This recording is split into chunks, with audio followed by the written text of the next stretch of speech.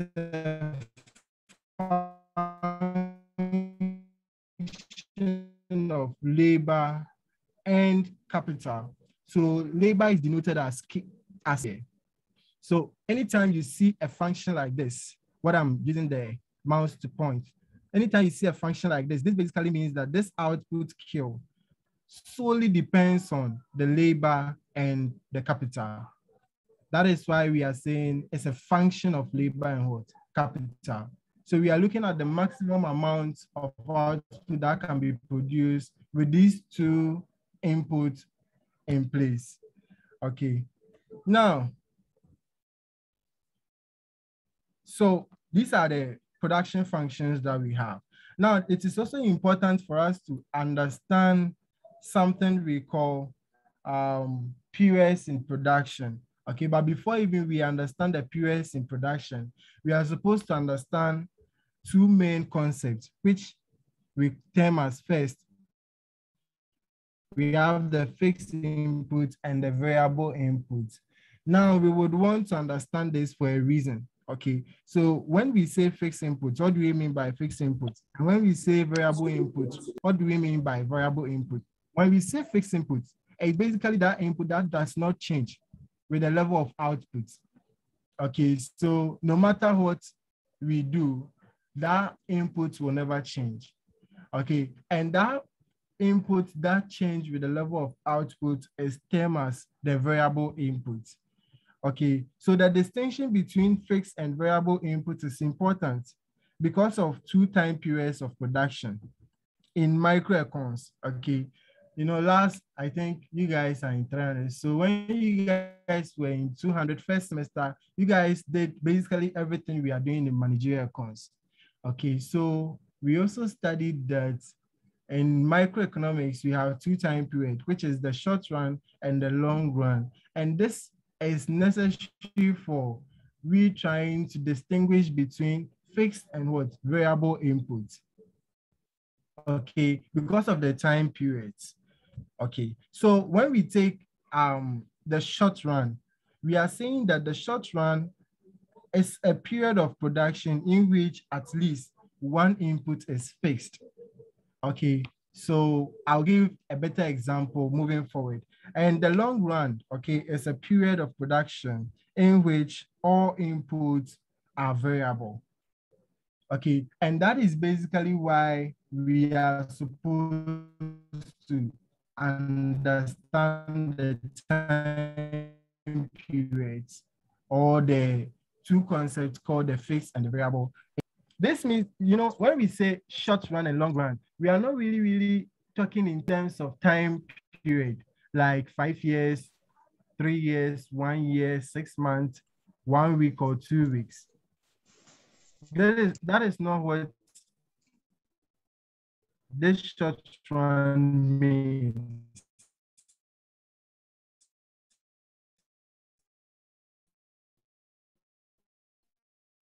Okay, this short run basically means that if at least and make one fixed period as a short run period, whether this month. So we are just trying to say that we are looking at the period, okay, where the firm would be able to obtain at least one input being fixed. Okay, likewise, the long run. When we say the long run also doesn't look like 10 years, 5 years in terms of time. Okay, we are looking at the firm being able to vary all 8 factors of production within the shorter possible time. Okay, so we can say that the firm is in a long run, even within 2 weeks, if the firm is able to vary all its outputs, all its inputs, okay, within 2 weeks, we would say that that firm is in what? The long run. By a case where the firm at least one input is in short run period, okay, and this is really necessary for a bit of comparison between our input and the output in the short run and both in the long run as well. Okay, so we are going to learn some productivity measures. Okay, now before we even learn them, there are three functions that we are going to use in this lecture. Okay, and the first one is called the Cobb-Douglas production function. The second one is called linear, and the last one is called the linear function. Okay, it is necessary to understand the reason. Okay, but for studies, we are going to focus mainly on the Cobb-Douglas.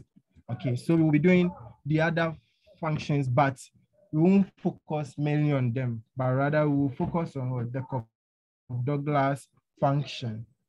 Okay, so if we take the Cobb-Douglas function, that is what we are basically going to use most often.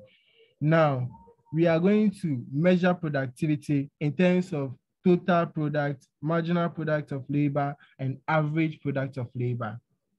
Okay, so looking at the Cobb-Douglas function here, we are saying that total product, that is the slides not showing.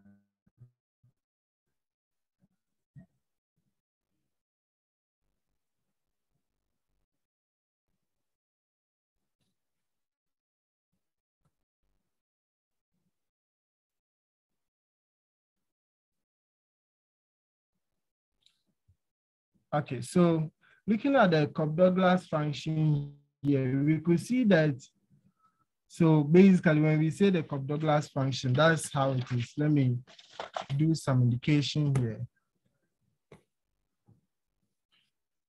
Okay, so this is the Cobb-Douglas function. The Cobb-Douglas function is basically saying Q is equals to K alpha L beta. That's usually how the Cobb-Douglas function looks like. Okay, so we would, of course, take this function, okay, but first let's just get this as what the total output we are producing using the Cobb-Douglas function. Okay, so here we are saying that K, which is capital, is fixed, okay, at 16 units. So we are going to replace this capital with 16 in the short run. So we are saying we are in the short run because one input is fixed here. Okay, so if we produce a function like this, all that we are trying to say is we are making one input fixed, and here is the capital being fixed and the labor being variable. So we are saying capital is 16 units, and if you know your labor amount or unit of labor, you'd be able to calculate for the output for what? That production. Okay, so that's basically what we are trying to put across here. Now, we can also take this function in another form. Okay, so with this, we have labor to be 100. So you put 100 in the equation. Remember, we had 64 here. And if we put this 100 units of labor into the equation, we are going to get 10. So if I multiply the 4 by the 10, we are going to get the 40 units. Now, one would ask, what is about total product? Total product is basically the maximum amount of output that can be produced with K units of capital and L units of labor. Okay, and this point, we are using just the Cobb-Douglas function to explain the total product. Okay, and the next product was the marginal product of labor. Okay, so when we say marginal product of labor, all that we are trying to say is the additional benefits we get from employing one extra unit of labor. Okay, so the calculation for marginal product of labor is basically the change in Q over the change in L. So let's say if I have a graph like this, okay, if I have a graph like this, and we are being asked to. So usually the labor will be here and the capital will be here. But because we are looking at just the labor, which being variable, we are going to strike the labor with respect to what the output we are producing. So if we are being asked, okay, so let's assume we have something like this. Okay, so we have something like this. So if we are being asked to calculate for the marginal product of labor, if we have a change of this, basically all that we are trying to say is for you to get a change is just the new. Okay, so the change is going to be our new, which is Q1 minus what? Q0 all over L1 minus L0. This should give us the change at the end of the day. Okay, this will give us the change at the end of the day. So we are just looking at the additional benefits we are getting from employing one extra unit of labor. Okay, and remember we are in the short run, so we can vary labor. Okay, assuming labor wasn't the one we are varying, so now we are assuming labor to be fixed and capital to be variable. Then we are going to see that the marginal product of capital, okay, marginal product of capital, it will be equal to change in Q all over what? Change in K. Okay, so this is basically how simple it is if we ask you to find for the marginal product of capital. Okay, that's basically how it is. Very simple. Okay. Now, we could also talk about something called the average product of labor. Okay, so with the average product of labor, again, in microeconomics, we studied that when we are taking averages, just the quantity over what? The labor. So question 3. Okay. And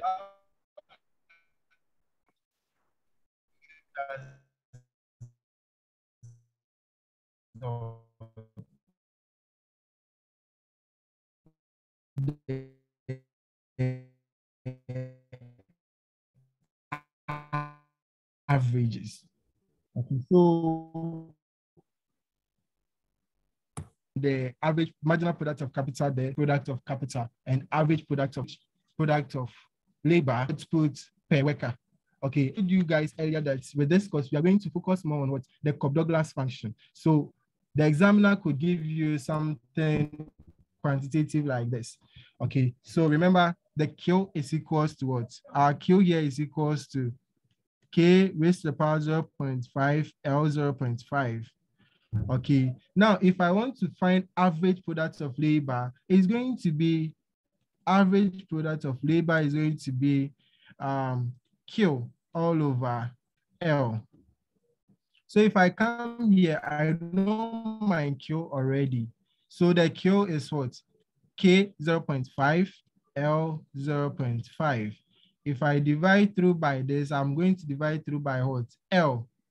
Okay, now remember L and K has been given, and they are saying L and K is what? 16. So if I put 16 0.5 here, then I put 16 0.5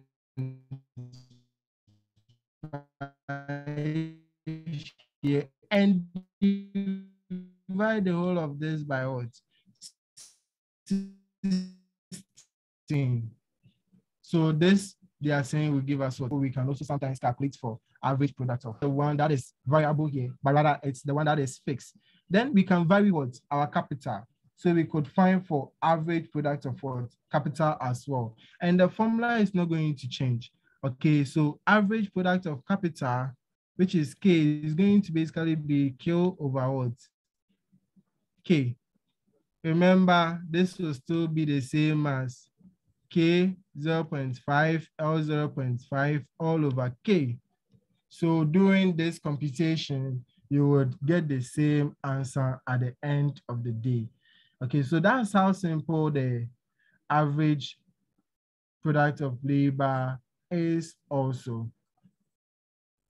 Okay, so now we are going to learn something very simple. You guys learned this in managerial economic, microeconomics, okay, which is like a time period, okay, and production, okay.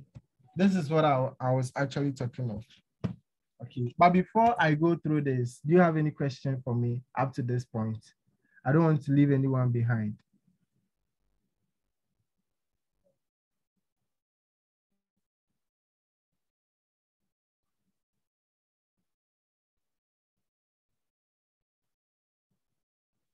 So far as we are not many, I think I can mention names. Okay, so Abnaya, do you have a question? Abigail.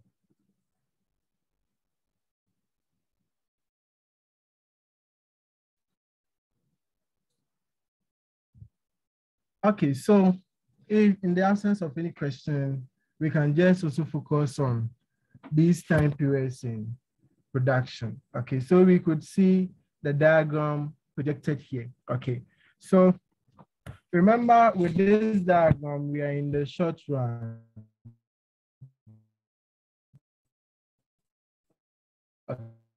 Okay, all that we are doing is in the short run. So we are just about to move to the long run. But before that, let's try and discuss this diagram. The short run uses only two inputs. Okay, therefore, capital is the fixed input and labor is the variable input here. If capital is the fixed input, then labor is going to be the one that is going to be changing if we want to change our output. So now, because capital is fixed and labor is what is going to change, does it basically mean that we can continuously continue to apply more and more variable input onto our fixed input to get more output indefinitely? Well, it's really not necessary, okay? Because initially with a fixed input,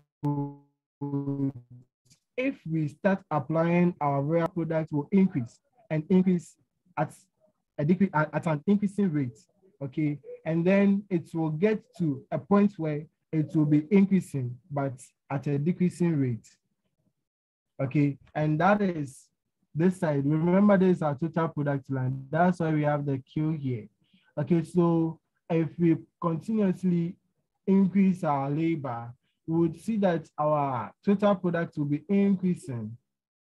Okay, then it will get to a point where it will start increasing though, but it will be what? Increasing at a decreasing rate. Okay, so you could see this just, you were increasing, then when we got to this side, it started increasing, but at a decreasing rate. This is because, okay, basically when the fixed input gets crowded and then it gets to a point where output will not change, that means total product will be at its maximum, and then output will start falling, which would mean that total product will start also what? Falling. Okay, so as you can see from the diagram here, you can see that it has been increasing at a decreasing rate. So it gets to its maximum. Okay, then from the maximum, it starts what? Falling. And this is why we say this exhibits diminishing marginal returns.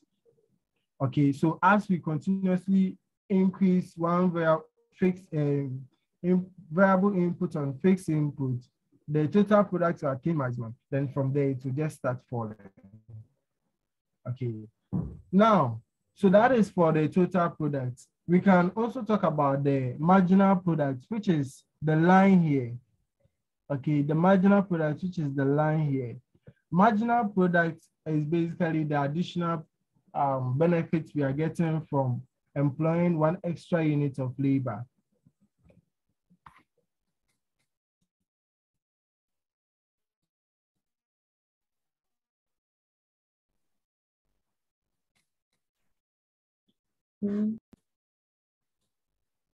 Abnaya boy, is the line still breaking? Sir, please, it's good. Okay now. Oh, okay. So let's talk about the marginal product. Thank you. Now, looking at this, you can see that marginal product is, sorry.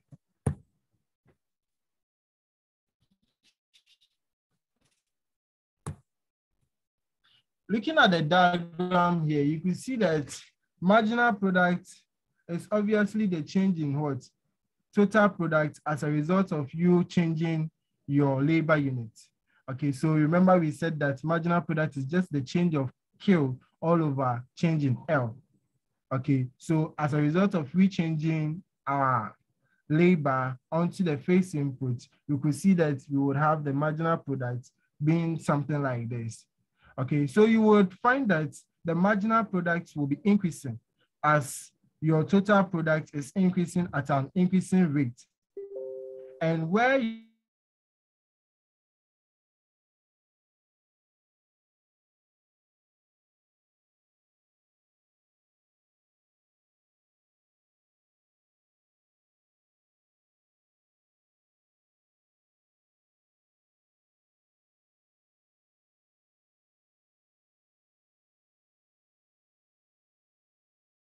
product, we will see the average product falling. That is this side, you see that it is falling. Okay, this basically means that there is a relationship between what? The marginal product and the average product. Now, this gives or brings about the three main returns that we have in production. Okay, and the first one is what? The marginal, increasing marginal returns, and the second one is the diminishing marginal returns and the negative marginal returns. Now, if we say increasing marginal returns, all that we are trying to say is it is a range of inputs. It is a range of inputs of input usage over which our NP starts increasing. Okay, and when we say diminishing marginal returns, we are saying that it's a range of inputs at which our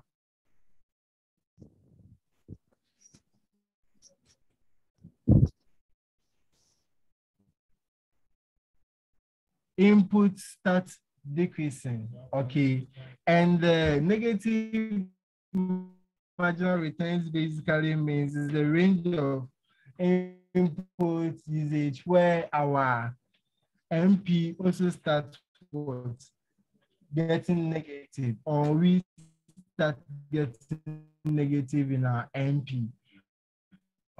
Okay, so that's basically how the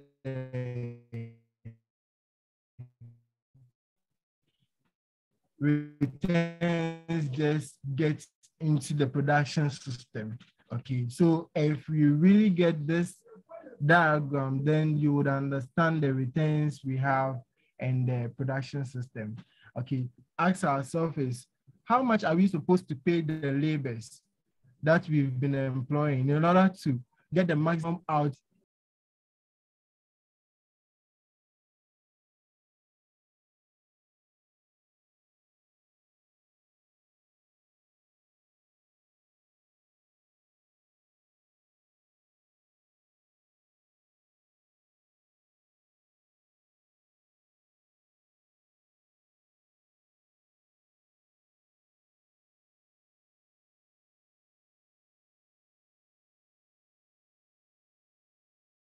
Guys, I was logged out again. I don't know what is wrong. So please, where did I get to where you noticed you couldn't hear me? Please, where did I get to? Is it this side? Decreasing marginal return. Okay, so the returns in, so when we say, let me take from the increasing marginal returns. So when we say increasing marginal return, we are saying that is the range of input usage where our NP starts increasing. Okay, Then the diminishing, which is the decreasing marginal return, is the range of input usage where our MP starts decreasing or declining. Then the last one, which is the negative marginal return, is just the range of input usage where our MP is negative. Okay, so under exams condition, you would be asked to just explain these three things. Okay, so you just have to learn how to understand or just understand the terms from the layman's perspective. I wasn't with you guys. So with this, all that we are trying to say is, please, if you can't hear me, just tell me, okay? Because I've been receiving multiple messages that my internet is not stable. So if you can't hear me, just alert me. Okay, so in this lecture, we just want to understand the right amount of input we need to get, okay, in order to get the maximum output. So far as we are in the short run, what are we supposed to do? How do we get the labor on board? Because that is the variable input here, and that's the only thing we can vary. With the capital, we are saying that it is fixed in the short run, so we can't vary that one. So we want to know how much labor we need to employ in order to get the maximum out of that labor, okay, or the maximum benefit out of that labor.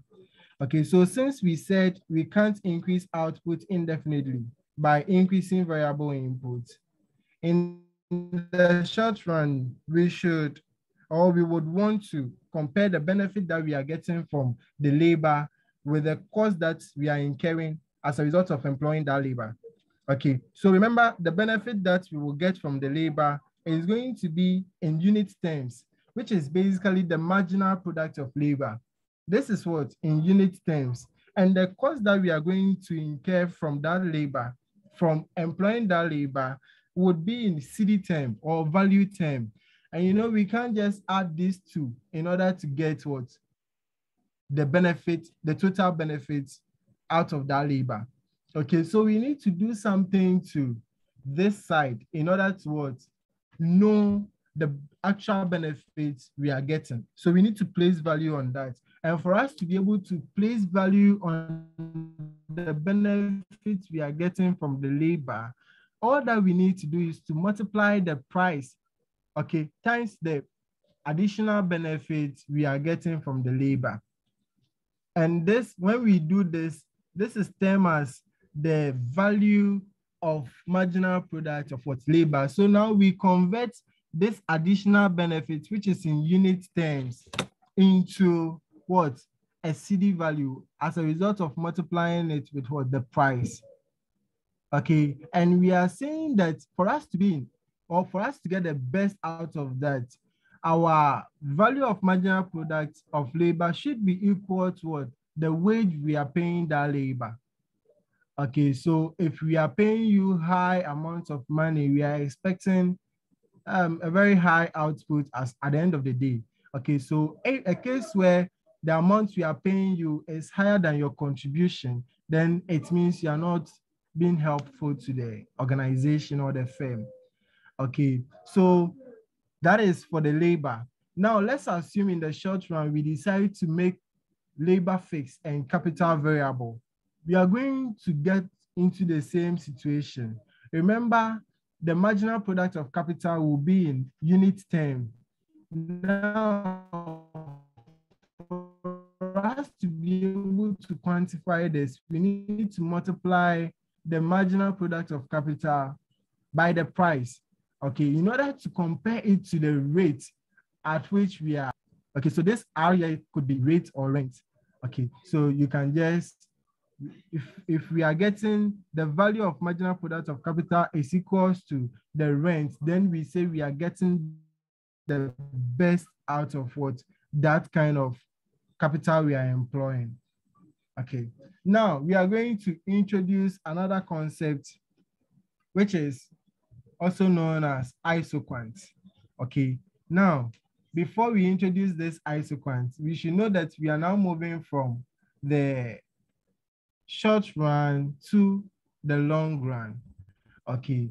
Now, when we say isoquant, all that we are trying to say is that isoquant is the combination of inputs, which is basically our labor and our capital that yield the producer the same level of what? Output. Okay. So we sort of, or we tried saying that in the short run, we are going to make one input fixed and all variable. But here in the long run, we are going to make all the variables what? All the input variables. Okay, so in the long run, we said all inputs are variable. That is both labor and capital are going to be changing as we want to change our output. Okay, so the different combination of input that yields the producer the same level of output is what we actually term as isoquant. So isoquant is basically two words being joined. Okay, so the first word is iso. Iso basically means same, and the quant is like quantity that we've shortened. So iso quantity. Okay, so same quantity that will yield the producer the same what output at the end of the day. Okay, so if you are producing, what will happen is that you are going to be able to combine, let's say, 15 units of capital and 15 units of labor. That will probably give you, let's say, 100 boxes of water. So let's assume we are producing water.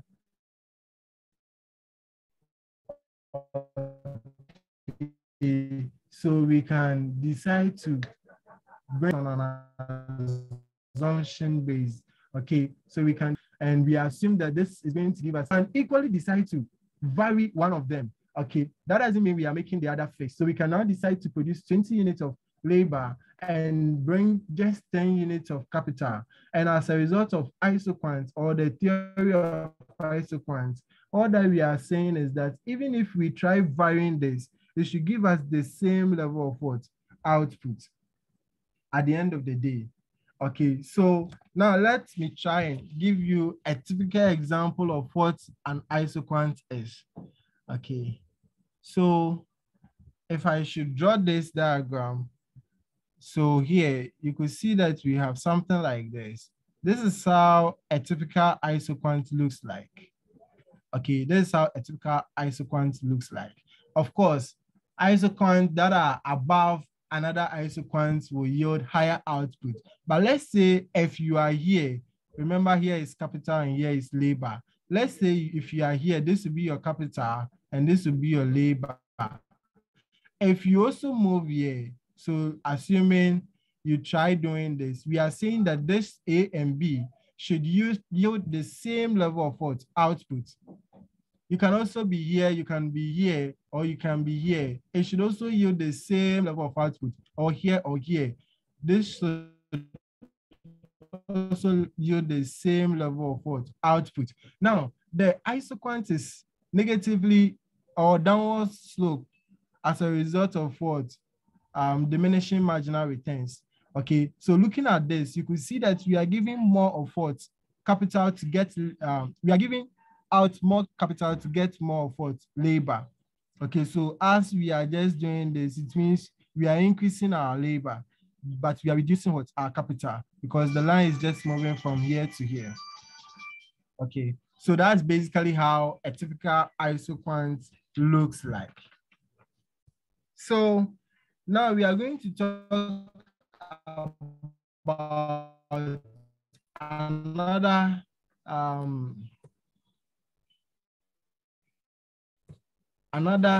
concept in isoquant of the isoquant. Remember, I've described why the isoquant looks downward sloping. Okay, and remember I told you, you prefer to use both capital and labor. Remember, we are using the Cobb-Douglas, and with the Cobb-Douglas, we are saying that you prefer to use, let me show you the Cobb-Douglas again. The Cobb-Douglas function is just saying that we have Q alpha, then L beta. You see, this one looks like they are multiplying, meaning you can't use one without the other. So all that you can do here is to use a proportion of this and a proportion of this, okay? And because you want to use both capital and labor in your production, okay, you must sacrifice more of one to get less of the other, okay? And here we are sacrificing more of capital to get less, more of what, labor. Now, we are doing, you would, in production, you would do this on some basic assumptions. Okay, so a case where the price you are paying on a labor is so high, you wouldn't want to produce on a labor intensive base, but rather you would want to do more of capital intensive. Okay, and a case where, let's say your everything is variable, okay, and with that you can vary both of them. Okay, so when labor is very, very high, you would want to use more labor perspective. Now, so I was talking about the slope of what the isoquant, and the slope of the isoquant is basically, I want to clear this.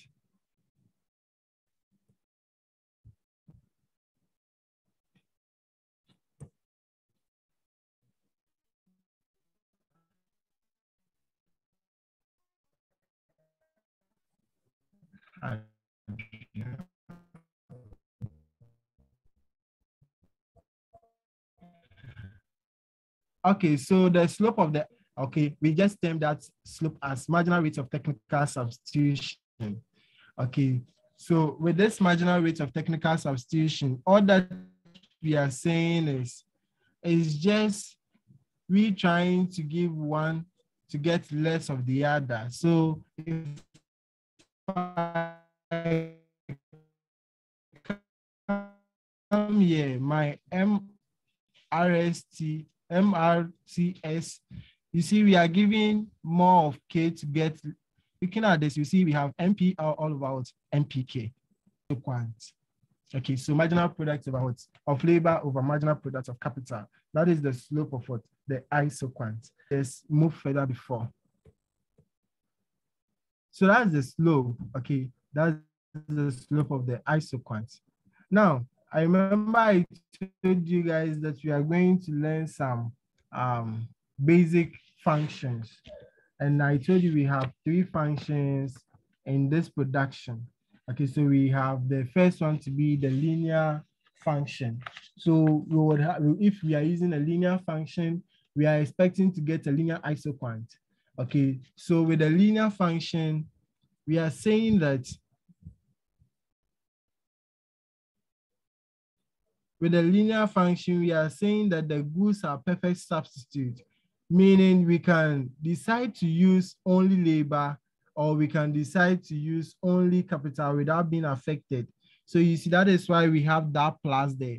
So if I do Q equals to AK plus BL, you know, with this, I can decide not to use labor at all, but still production will go on. And I can also decide not to use capital at all, but production will still go on. But look at the Cobb-Douglas, which is K alpha L beta. With this one, if you decide not to use one, it means the production will be 0. If you like, make labor 0 here. 0 times this will be 0, so there will be no production. Okay, so with Cobb-Douglas, later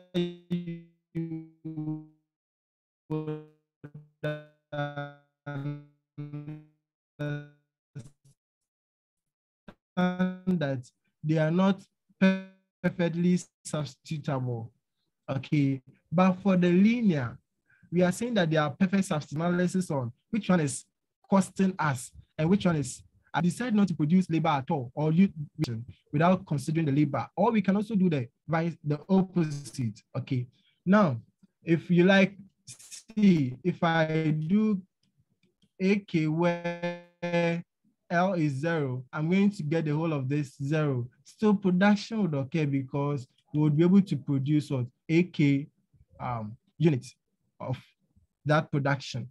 Now, we are saying that, remember, this A here and the B here, they are just constants, okay? So they are just variables representing something. So if, let's say, usually this constant A and the B should amount to 1. Okay, if they are amounting to 1, we can decide. Hello, sir. Let's say, Sir, please, your line is breaking. 50% of capital, depending on the cost we are getting, labor. So let's say if capital is too much, we would want to produce more. Please, you okay now? Sir, please, can you explain it Is it again? okay now? Your line is breaking. Yeah, I'm asking, is it okay now? Yes, please. Okay, so I was actually explaining the linear isoquant.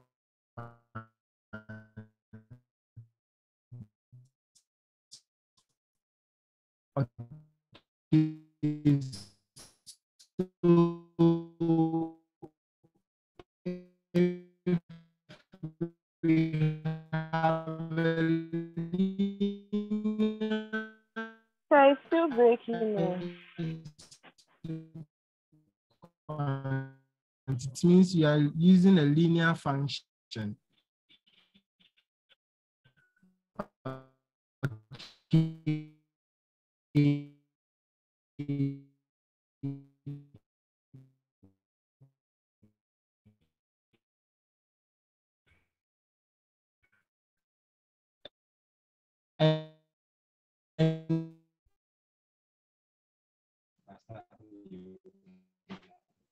Yeah, and I use the stuff. Okay, that's it.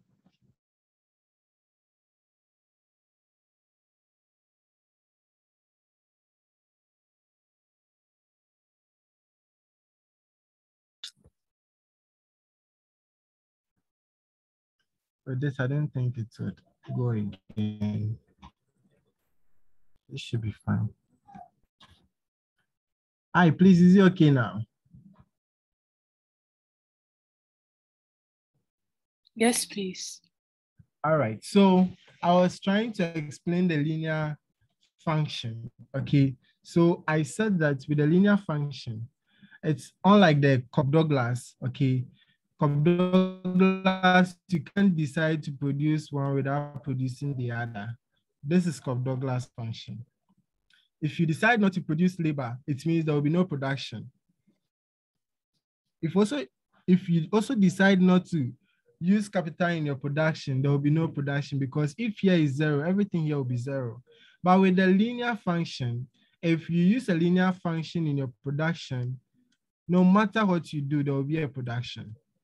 Okay, so if you decide not to even use labor in your production, we will still have what? Capital being the end of our production. Okay, and I said that the A and the B here, they are just constants. Okay, so we have A plus B should sum up to 1. Okay, so we can decide to produce maybe 100% capital. We can also decide to produce 0.7 capital, meaning we are producing 0.3 labor. We can decide to produce 0.4 labor, meaning we are producing 0.6 capital. Okay, so this is how we can vary this in production. Now, the slope of the linear isoquant is just this, is just B over A. And how do we get this B over A? Okay, so let's take the production function. So the B over A comes as a result of we trying to differentiate something. Okay, so the function says we have QAK plus BL. Okay, so I can decide to take remember we have two variables here, so we are going to take a partial derivative of this. So if I take partial derivative of this with respect to k, okay, if I take partial derivative of this with respect to k, what do we get? We are going to get just a, right? Remember, there is no a here. There is no k here, so here will be 0. So we'll get just a. Now, if I also decide to take partial derivative of L, we are going to get what? B. Okay, B. And remember, we said that the slope of the isoquant is what? MPL all over what? MPK. So with this in mind, we can say that the slope here, remember we have the L to be this one. The slope will be what? B over what? The A. So that's how we had this slope. Okay, so in exams, you can be asked to calculate for the slope, assuming you are using what? The linear production function. Now, how do we illustrate this linear production function on a graph? Okay, how do we illustrate this linear production function on a graph?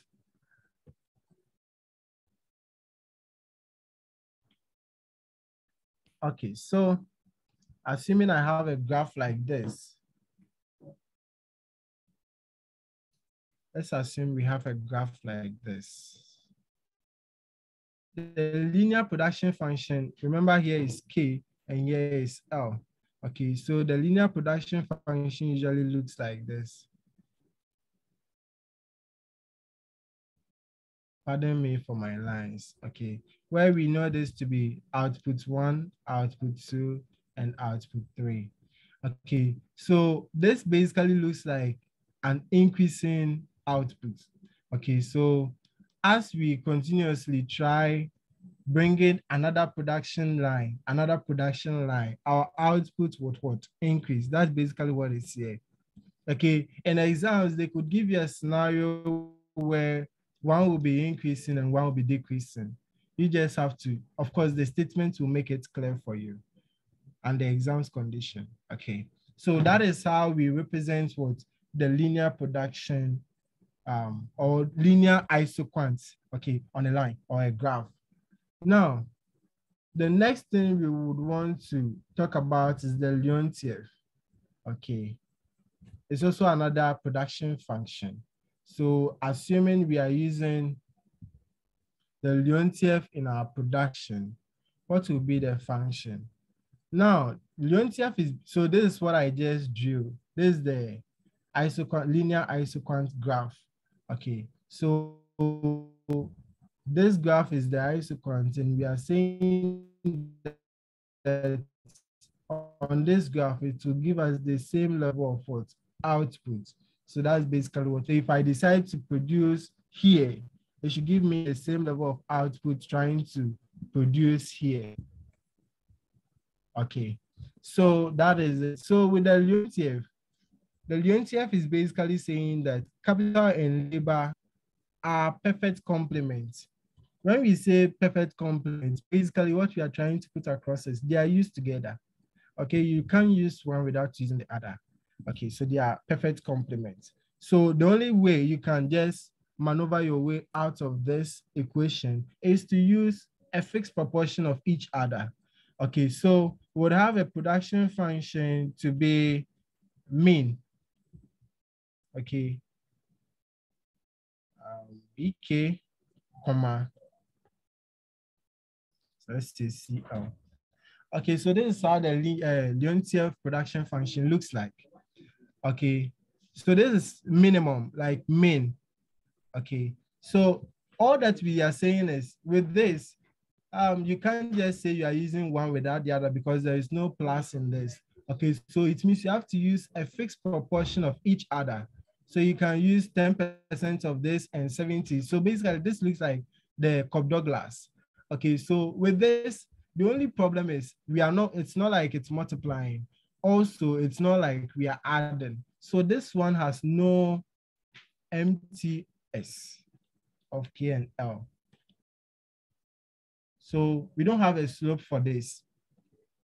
Okay, we don't have a slope for the Leontief production function. So all that we are trying to say is use a fixed proportion of the input in order to produce what your output. Now, how do we show this on a graph? So if I should draw this, the Leontief basically looks like something like this. You see something like this. Okay. I don't think I drew this well.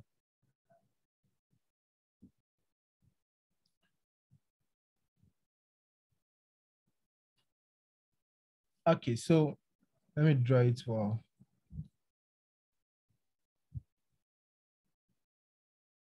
So this is how the Leontief looks like. Okay, so we can draw a graph like this, also showing what? Increasing what? Output. But note, with the Leontief, all the time production happens here. Production happens here. Production happens here. Okay, so if I trace this one to this and this one to that, we'll get a proportion of each one that we are producing in the production. Okay, so that is how the Leontief also looks like. Remember, with the Leontief, we don't have any slope for it. So you can't calculate for the slope of what? A Leontief. But for Cobb-Douglas and the linear, we can calculate for what? The slope for them. All right, so now let's move to the Cobb-Douglas. Remember, I told you for the purpose of this course, we are going to focus mostly on the Cobb-Douglas. Okay, so that's the graph that I drew not long ago. That is for the Leontief isoquant. Okay, so Cobb-Douglas. With the Cobb-Douglas, we are saying they are not perfectly what? Substitute. Why are we saying they are not perfectly substitute? They are not perfectly substitute because looking at the Cobb-Douglas function here. Okay, looking at the Cobb-Douglas function here, where we have Q equals to K alpha L beta. Looking at this function, there is no way you can substitute one for the other. So they are what? They are not perfect what? Substitutes. So we can't substitute one for the other. If we decide not to produce any of this, production will be 0. Okay, so let's say where L is equals to 0. This production function will be 0 because K alpha, now we are going to have what? 0 beta. And anytime we multiply 0 by something, we get 0. So production will be what? 0. That is why we are saying they are not what? Perfect substitutes. Okay, so that's it. Now remember, the alpha and the beta you saw there. Sorry for deleting it. So the alpha and the beta you saw here, you know, this is the share of capital in the output. And the B here is also the share of labor in the output. Okay, so assuming I have K and L equals to 16, and we are saying alpha and beta are 0.5 each. Basically, we are saying that this 0.5 will give us the share of labor in the output, and the 0.5 on the beta will also give us what? The share of capital in what? The output. So if I want to get this, I can say Q is equals to K, which is now 16, 0.5, then L, which is also now 16, 0.5. So this 0.5 just tells us the share of the labor and the capital in the output. So this will give us 4 times 4, which is the same as what? 16.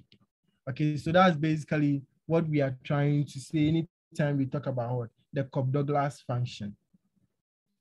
Now, there is one thing you would want to also understand about the Cobb-Douglas function, which is how do we graph this Cobb-Douglas function? Okay, so the Cobb-Douglas function just looks like the perfect isoquant I drew initially. Okay, so this looks like an increasing output. Remember, we established from the beginning that isoquants on top or above other isoquants yield higher output. Okay, so this isocont will give us a higher output than this. This will also give us a higher output than this. But on the same line, it is going to give us the same output. The same line will give us the same output. But if it is above, it is going to give us what? A higher output. Okay, a higher output. Now, looking at this graph, you could see that this looks like a diminishing returns or diminishing marginal returns. And this graph, the slope, we call it diminishing marginal rate of technical substitution. You know, remember here is K and here is L. For us to get more of L, we need to sacrifice more of K. Okay, so as we are sacrificing more of K, we are getting more of L. That is why we are calling this a diminishing marginal rate of technical substitution. Okay, and now for Cobb-Douglas, the slope, which is the marginal rate of technical substitution of we sacrificing K to get more of L, is the MPL all over MPK. When you were doing microeconomics, you guys dealt with all these things. Okay, you dealt with all these things. So we can prove this. Okay, we can prove this, especially when we introduce our budget constraints. Okay, we would be able to prove this at the end of the day. Okay, so that is for the production function for Cobb-Douglas.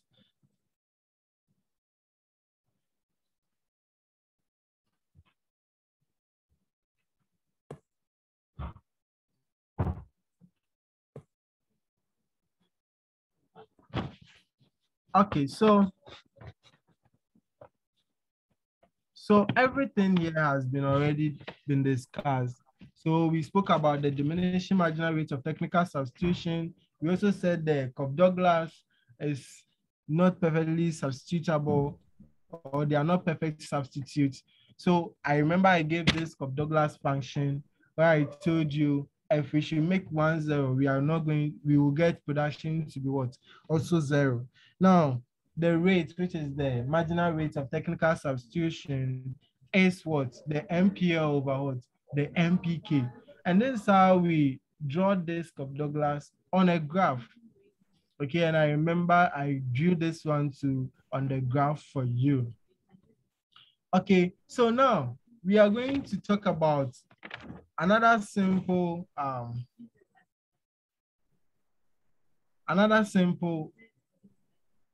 concept.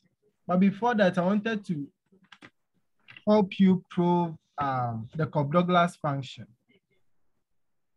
Okay, so remember, let's try and prove the Cobb-Douglas function here. Okay, so let's do this here.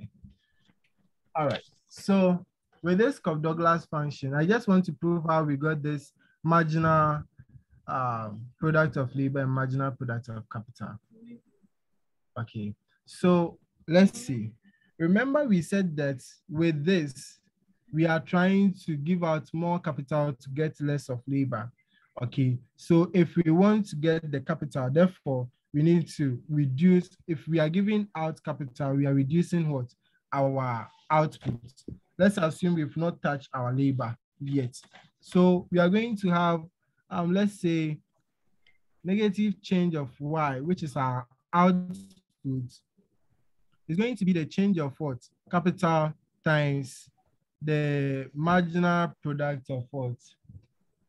Capital. Okay, so if we really want to give out more capital to get more of what? Labor, all that we are trying to say is you giving out more of capital, you are going to reduce what? Your output. Okay, and with this, we are going to get the change in output should be the same as the capital. Remember, this change is what we are giving out. Okay, so we are going to get a change of the capital times what? Marginal product of what? The capital. Okay, now because we are giving more of capital, we are expecting to get what? More of labor. So the change is going to be change in Y equals to change in L times the marginal product of what? L. Remember, this is not negative because this is not what we are giving out. This is negative because we are giving out more capital to get what? Less, more of labor. Remember the graph, which looks like this, meaning we are giving out what? More of capital to get less of this. Okay, so for us to get the intuition behind this, we can decide to combine these two functions. I would say negative change in y is equals to negative positive change in y. Remember, we are giving out more of capital to get more of labor. Okay, so if we do this, remember the capital function, which is k, change in k times what? The marginal product of k. So I can do change in k times the marginal product of k equals to change in L times the marginal product of what? L. Okay, remember we are giving out one to get more of the other. So that is basically what I did initially here. And now this time we are just trying to combine the two. Okay, so if I want to combine the two, then the new function would look basically like this. Okay, basically like this. Now we want the formula to show something like this at the end of the day. Okay, so if we really want the formula to show something like this at the end of the day, let me clean the graph here. Okay.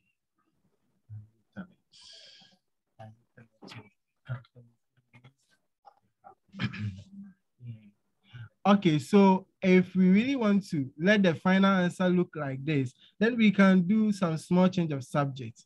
Okay, so we can decide to divide through by change of hour. So this will just go. So we are going to get something like changing k times mpk all over changing L, okay, equals to MPL. Now, remember, we've done the one bit of it. We have to do the other bit, which is just also going to be what? Changing what? We are going to divide through by what? MPK. Okay, we are dividing all that by MPK. So if we do this, we are going to get what? Changing K over what? Changing L equals to MPL all over MPK. And this is what we call the marginal rate of technical substitution, where we give out more K to get more of what? L. So that's how we had this function here. Okay, that's how we had this function here.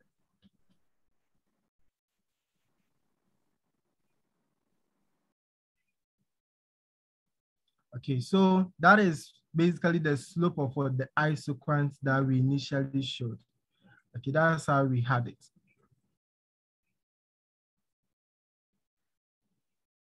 Okay, so we can now move to the new concept I wanted to talk of, which is the isocost. Okay.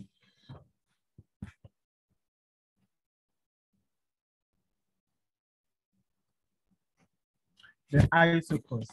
Remember, in business, our main objective is to maximize profit. Okay, so if we really want to maximize profit, then all that we need to do is to find our way out to reduce what? The cost that we incur in the organization. Okay, so therefore, we would do our best, okay, to minimize the cost that we incur, okay, as a result of employing our labor and the capital.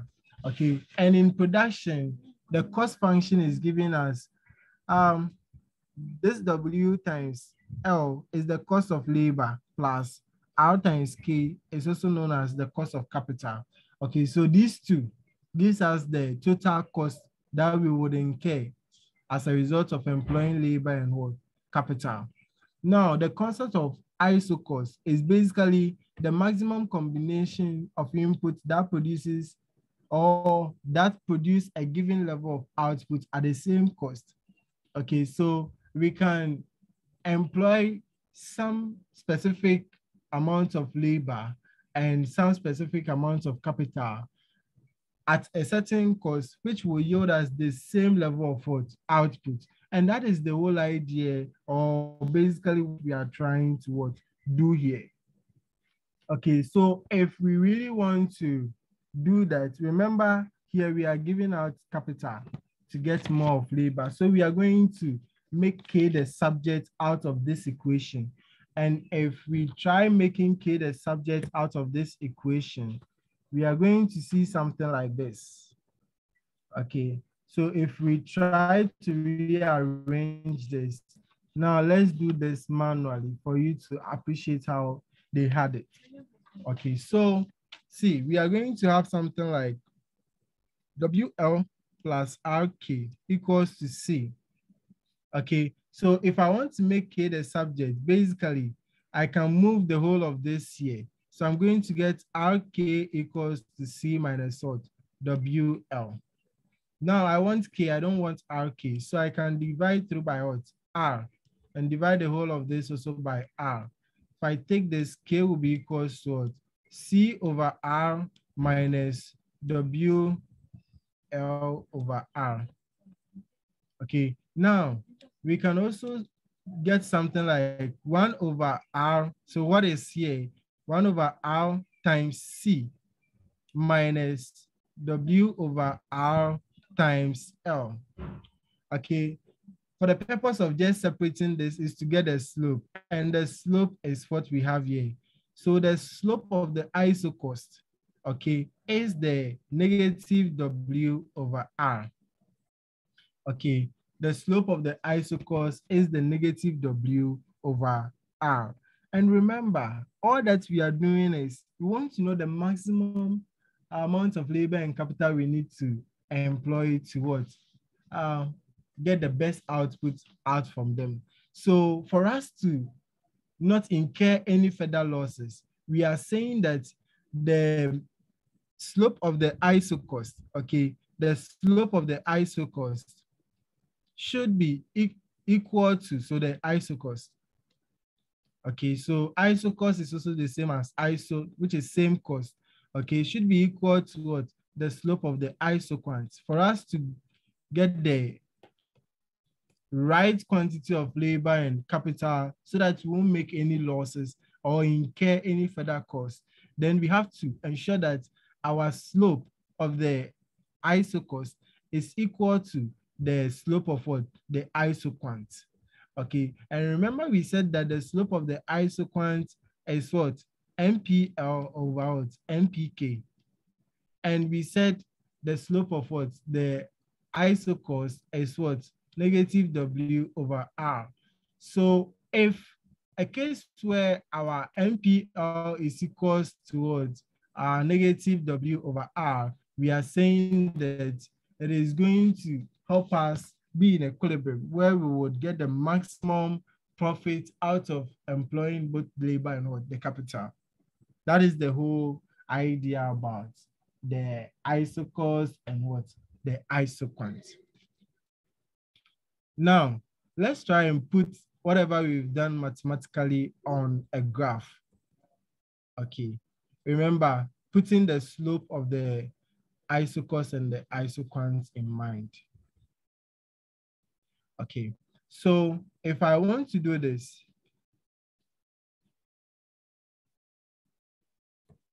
let's see how we can plot this on a graph. Okay, so this is how we can plot this on a graph. Okay, remember our final answer for the isocost, we had something like this. We had something like K, okay, equals to 1 over, or let's say C over R minus W over R L. Okay, so remember if this was a line of equation, which is mx plus c, would have said this is the intercept and this is the slope.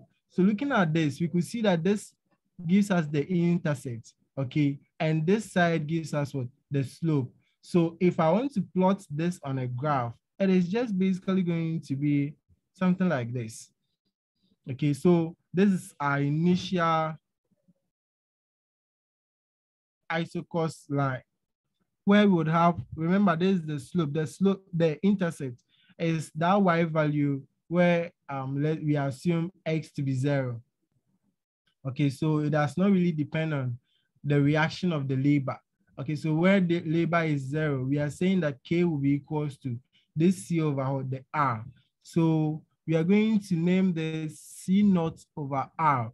The naught there is just basically trying to tell us that we are starting from some point or an initial point. That is the C naught. Then here would be, remember this is K, and K is measured using the rent. And this is L. L is measured using what? The wage. So here is going to be C naught divided by the W, which is the wage we are paying. Okay, and we are getting this out of what the intercept here. Okay, if we should introduce another isocost line, remember isocost above another isocost will give us a higher cost. Okay, and we are expecting our output to also what? Increase with it. Okay, if we really want to be efficient. So looking at this, we can say C1 all over what? C1 over W. Okay, so that's basically what is here. Okay, so this is our first isocost line, and this is our second isocost line. Remember, this is an increasing isocost line where our C1 is just greater than our C naught, which is what they've written here. Okay, they are just saying C naught is less than what? C1, which is just the same as what I've written here. Okay, so that is all about the graphing. Now, when you look at the down here, you see that there is some different diagram here. Now, let's try and understand this diagram. All that we are trying to say out of this diagram is very simple. So you could see they've given an inscription where they are saying the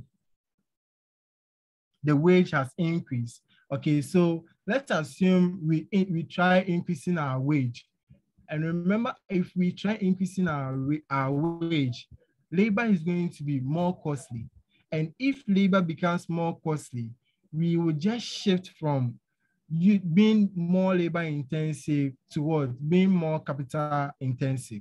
So you could see that at the same capital, okay, so capital is not really costly, but you could see that the labor is what? Very high. And anytime labor is very high, the isocost line will turn a clockwise form. Okay, so when we say clockwise, so let me just draw this diagram here. Okay, so you could see this, something like this here. Okay, remember this is what? Our C over R. And this would have initially been our what? C naught over W. And now this is C1 over W. Okay, so anytime wage increases, okay, anytime our wage increases, we would tend not to employ more laborers, okay, because we would run at a loss because we will pay a lot of wage on their head. Now we would want to do more of capital intensive, hence reducing what? This labor consumption. Okay, that is why this is turning a clockwise shape here, where we would have now C1 over what? W, then C naught over what? W. So this occurs only when what? Our wage is increasing. Okay, assuming our wage was decreasing, you would see that this would show another line moving. So this time, because wage is decreasing, would want to do more labor intensive than being capital intensive. So this graph wouldn't have looked the same as this. Okay, so that's the whole idea about this graphs. Okay.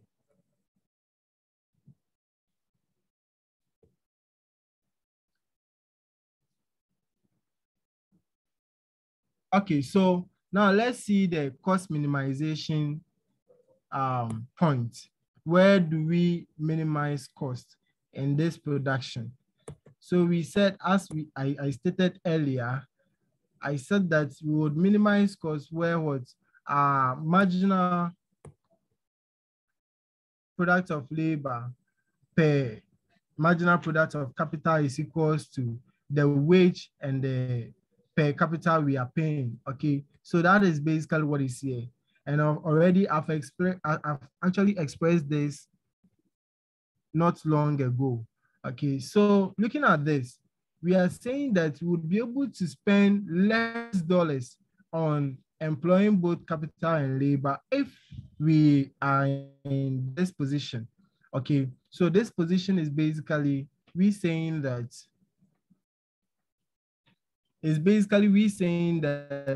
our marginal product of labor and marginal product of capital. Remember, this is what the slope of the isoquant is equals to what wage over the rate. Okay, so we would be able to minimize cost where our marginal product of labor is equal, our isocost is equals to what our isoquant line. Okay, and when this occurs, we are saying that that organization is what in cost minimization stage. Okay, so we can try and also plot this on a graph. Okay, we can try and plot this on a graph. So how do we plot this on a graph? This is just the graph we are talking of here. Okay, this is the graph we are talking of. So if I come here and I try to plot this graph, let's see the graph, how it will look like. So what is this?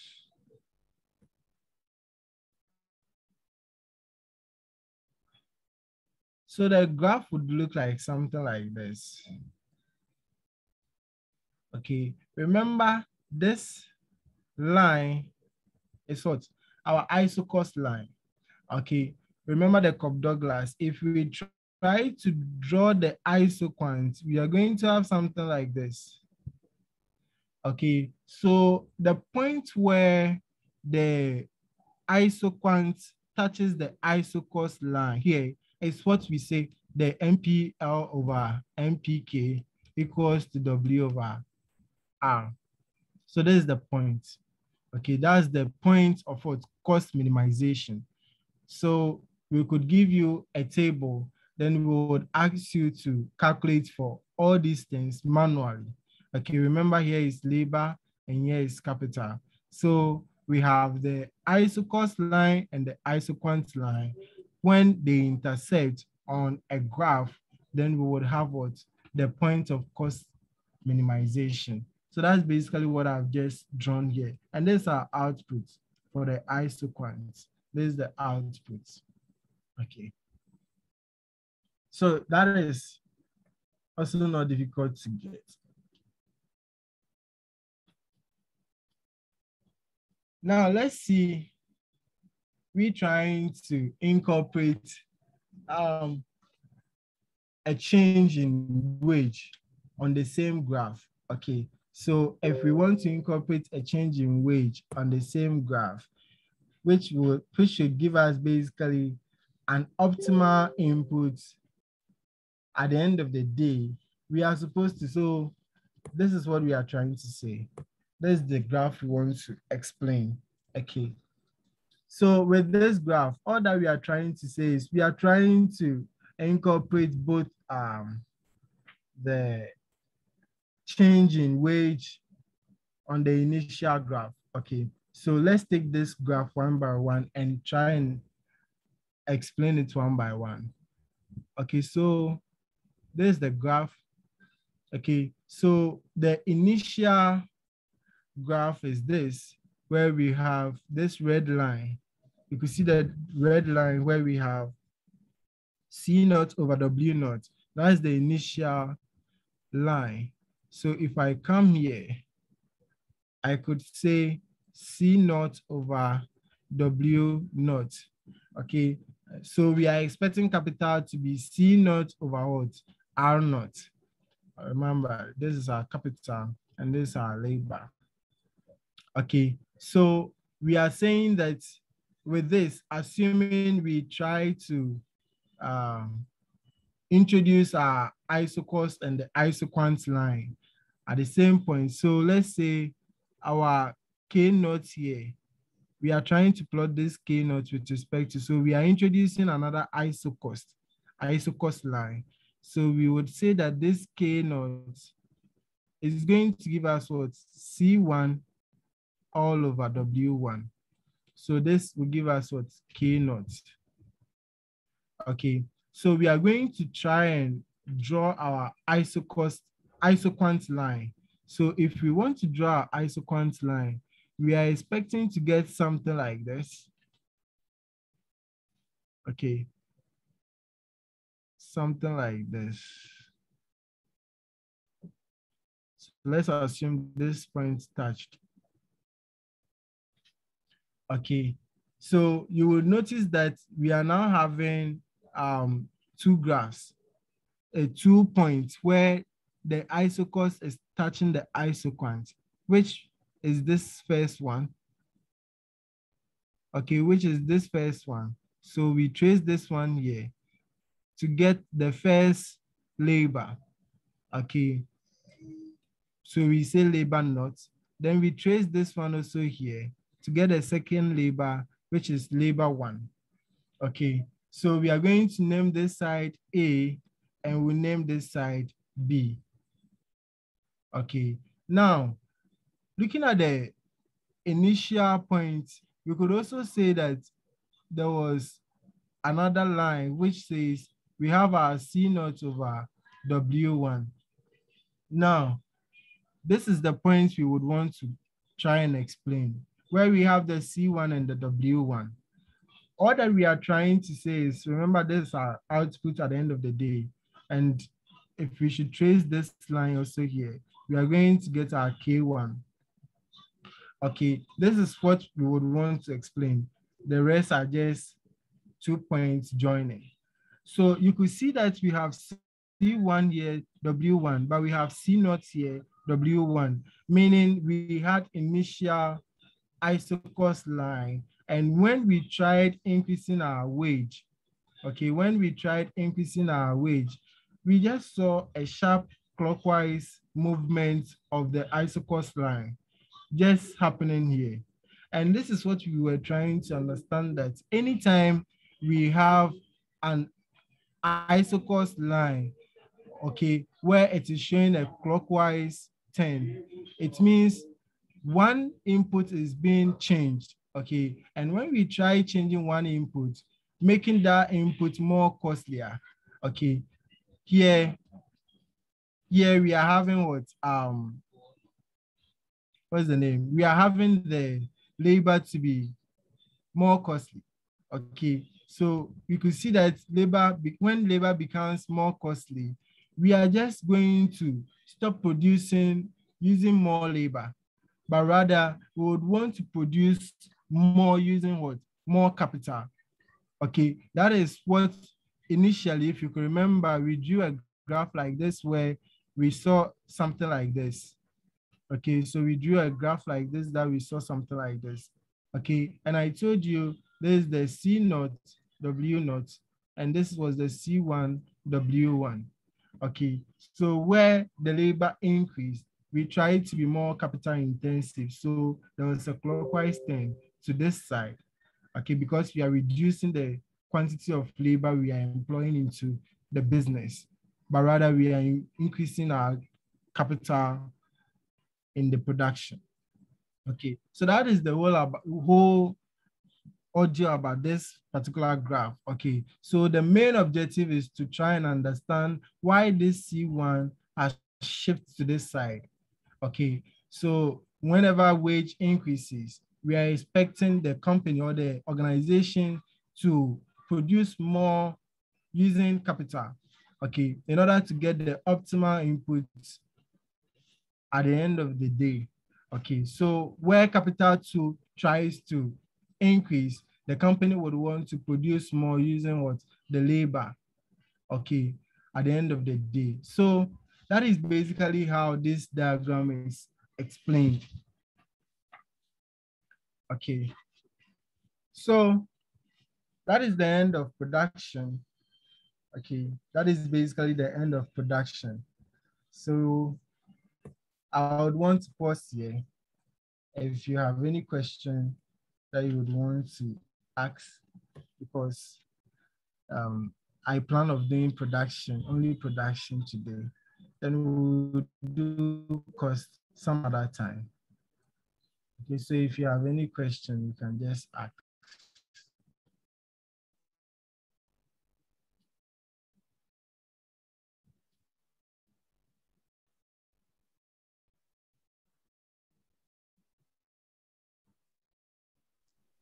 Sir, please question.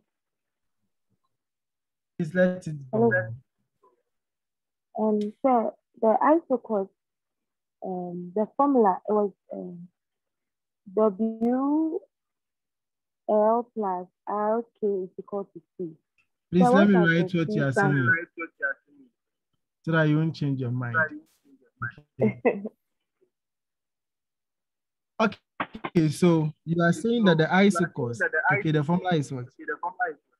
The WL plus RK is equal to C. Please, this is the cost function. This is not the isocos function.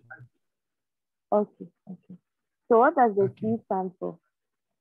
The The cost. C, that's cost. Yes, please. Okay, okay. So the WL is the price of labor and the RK is the price of capital. Okay, so it's wage times the unit of labor we are having, and R is the rent or the rate times the capital we are having. And when we add these two, we get the cost.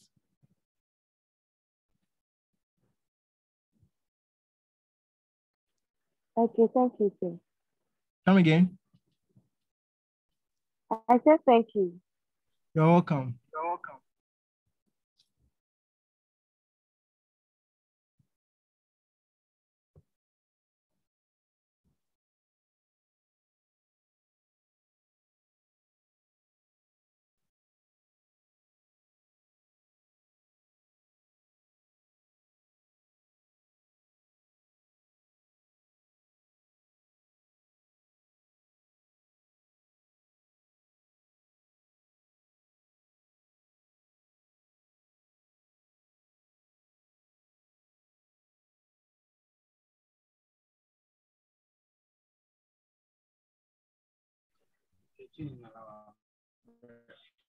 Okay, so thank you for your time.